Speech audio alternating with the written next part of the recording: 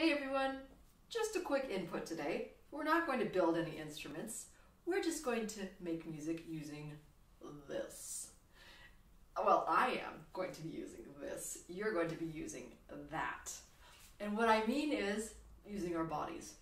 We're going to do a little body percussion. Body percussion really just basically means using your body as a drum. There are many different sounds that a drum set can make, right?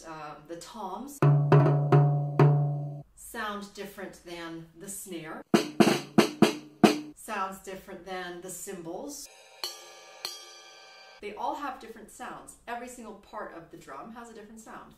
And our bodies are the same. When I clap, it sounds different than when I hit here. It sounds different than when I hit here. Pat.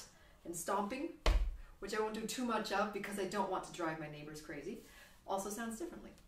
Now I'm going to show you a short little method that I learned from a man named Keith Terry. I put all the links below so you can check that out. I've asked him if I could show this small part of his work today, and he did say that that was okay, and I just wanted to give him credit for that. So thank you, Keith, very much. I'm going to show you something that he calls rhythm blocks. I'm not going to explain it too much. I'm just going to show it to you. Some of it anyway. This is one. This is two.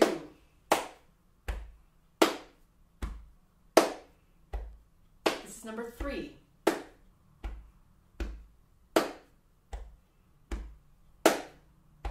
This is number four.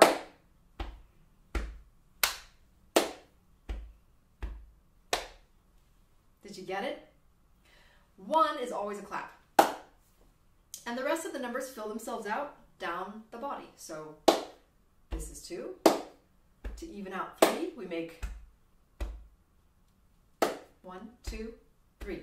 1, 2, 3. Four is 1, 2, 3, 4. 1, 2, 3, 4. Okay, simple enough. So doing this can be fun. There's so many things you can do with this, and I'm not going to get into it. But what I wanted to do is show you how with the number block 4, and it goes, you can do number blocks up to like 12 at least. With the number block 4, how you can make some music together. This is a steady beat, more or less. If you can clap it in a steady beat, which you can. It takes practice. Most people can. Now, with these sounds, clap, bum, bum, bum, you can play them in a steady beat, but you can also take this in exactly this order. Sometimes, if you want to make a beat, but it's hard to think of what you can do, just take this, which you can already do, and make a rhythm out of it. So it's not a steady pulse. Let's change it up. Okay, you can do that. You've already got the mechanical places where you're going to hit. Now you just have to kind of play around with it. You can do any rhythm to it. Or make it have any rhythm. Whatever you can think of. Right? What can get very fun is if one person plays the beat, let's say, the regularly paced 4 rhythm block, and then someone else does a rhythm over it. I did that with my son earlier today. You can have a quick look.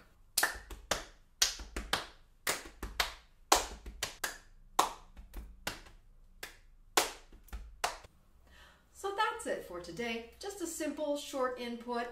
No fancy materials required. No unfancy materials. Unfancy materials required. Just something to try out and have fun with. So, with that said, stay happy, stay healthy, and keep making lots of music at home. Bye, everyone. And it's amazing what we can really do just literally with our bodies. So, it sounds so cheesy. God!